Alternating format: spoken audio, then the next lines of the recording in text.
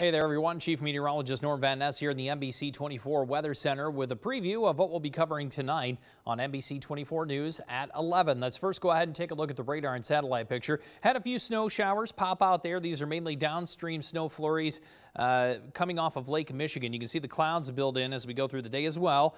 Into the evening, still a chance for a few snow showers, and then we'll clear things out again, and that's going to get us pretty cold overnight.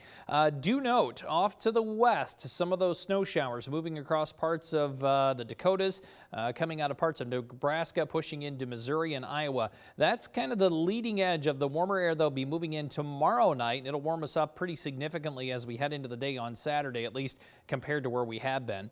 High temperatures this afternoon, mid to low single digits, all the better we were able to do. Wind chills, as mentioned, were below zero all day today, and they'll stay that way really through tonight as well. A few early flurries possible this evening, then we'll clear things out and just get cold once again.